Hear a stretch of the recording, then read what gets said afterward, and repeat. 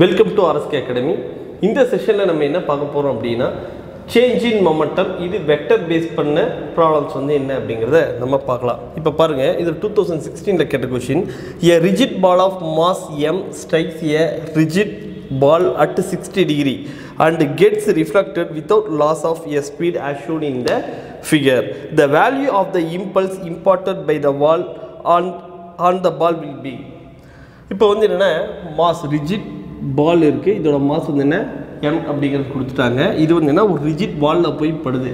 அப்ப படும்போது என்ன ஆகுது v ங்கற வெலாசிட்டில 60 டிகிரி ஆங்கிள்ல நார்மலுக்கு 60 டிகிரி ஆங்கிள்ல போய் படுது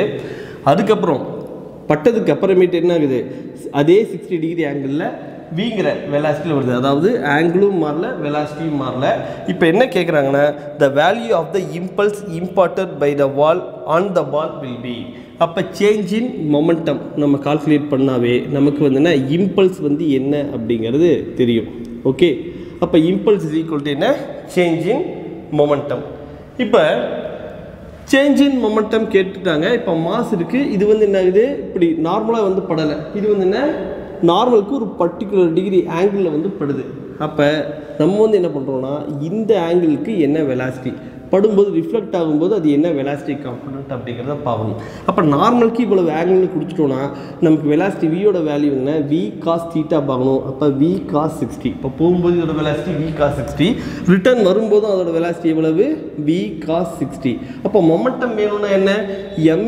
v cos 60 ரிட்டர்ன் வரும்போதும் அதே m v cos 60 cos 60 யோட வேல்யூ நமக்கு தெரியும் என்ன 1/2 அப்படினு அப்ப change in momentum is equal to அப்ப mv cos 60 யோட வேல்யூ 1/2 மைனஸ் ஆஃப் இது ஆப்போசிட் டைரக்ஷன்ல வரதுனால இப்ப சைன் மாறும் அப்ப மைனஸ் ஆஃப் mv 1/2 அப்ப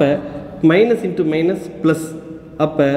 mv/2 plus of mv divide by 2 போட்டோம்னா அப்ப mv அப்படிங்கிறது தான் இதோட ஆன்சர் இது வந்து 2016 ல கேட்ட क्वेश्चन அதே மாதிரி பாருங்க 2000 ல இதே மாதிரியான क्वेश्चन கேட்டிருக்காங்க என்ன மாஸ் m ஓட வேல்யூ கொடுத்துட்டாங்க 0.5 kg அப்படினு வெலாசிட்டி v யோட வேல்யூ 12 மீட்டர் per செகண்ட் இப்போ வந்து என்னன்னா இந்த ஆங்கிள் வந்து with the wall 30 டிகிரி கொடுத்திருக்காங்க இதுக்கு முன்ன கொடுத்தது வந்து என்ன 2016 ல கேட்ட क्वेश्चनல நார்மலுக்கு 60 டிகிரி ஆங்கிள்ல கொடுத்துட்டாங்க ஆனா இப்போ வந்து என்ன இருக்கு with the wall 30 டிகிரி கொடுத்துட்டாங்க இப்போ மொமெண்டம் என்னன்னா நமக்கு மாஸ் இந்த டைரக்ஷன்ல என்ன வெலாசிட்டின்னு பார்க்கணும் அப்ப வந்து என்னன்னா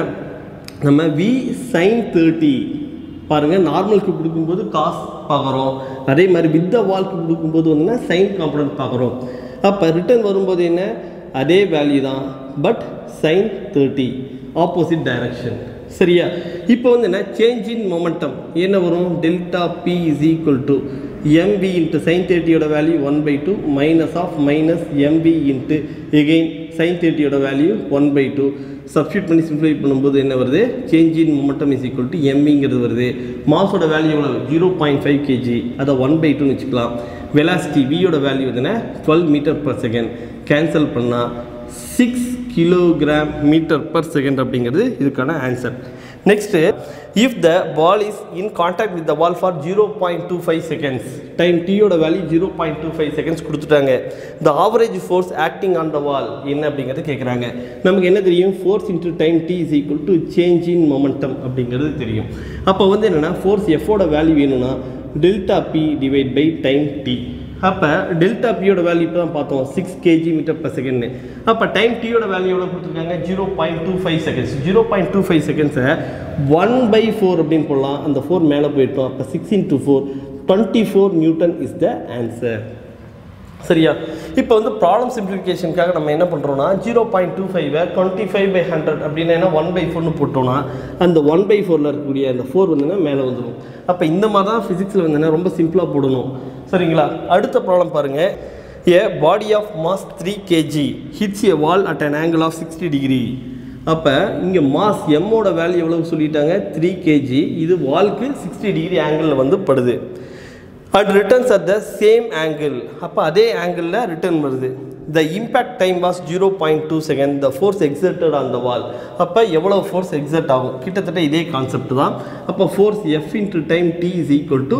change in momentum delta p இப்ப change in momentumனா இங்க என்ன சொல்லிருக்கேன் mv இன்ட்டு sin 60 டிகிரி போடணும். ஏன்னா இவங்க வித் த வால் கொடுத்துருக்காங்க ஆங்கிள். அப்போ வந்து என்னென்னா நார்மல் டு த வால் பார்க்கும்போது mv sin 60, அதே மாதிரி ரிட்டர்ன் வரும்போது அதே வெலாசிட்டி தான். அப்போ mv sin 60. அப்போ force F into time டீயோட value எவ்வளவு, டைம் டி எவ்வளோ கொடுத்துருக்காங்கன்னா 0.2 செகண்ட்ஸ் கொடுத்துருக்காங்க. இந்த 2/10 அப்படின்னு வச்சுக்கலாம், which is equal to change in momentum. Change in மொமெண்டம்னு mv into sin 60, sin 60யோட value √3/2 minus of minus mv into √3/2. அப்போ என்ன வரும் 2mv இன்ட்டு √3/2. இந்த 2 கேன்சல் ஆகிருக்கும். அப்போ ஃபோர்ஸ் எஃபோட வேல்யூ எவ்வளவு 10/2 into mass எம்மோட value 3 kg, velocity v எவ்வளவு 10 m/s இன்ட்டு √3.